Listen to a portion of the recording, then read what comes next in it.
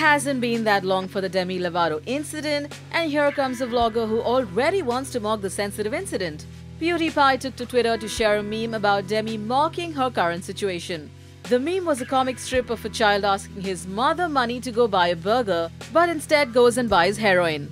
The vlogger ended up replacing the child's face with that of Demi's, and well, obviously the internet couldn't be more angry.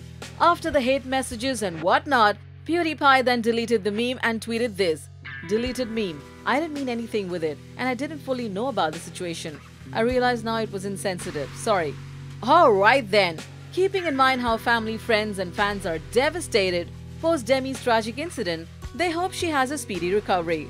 Hollywood Nowers, any thoughts on this PewDiePie's meme? Tell us about it in the comment section below, and don't forget to hit like and share on this video. For more on Demi, stay tuned to Hollywood Now, your daily Hollywood buzz.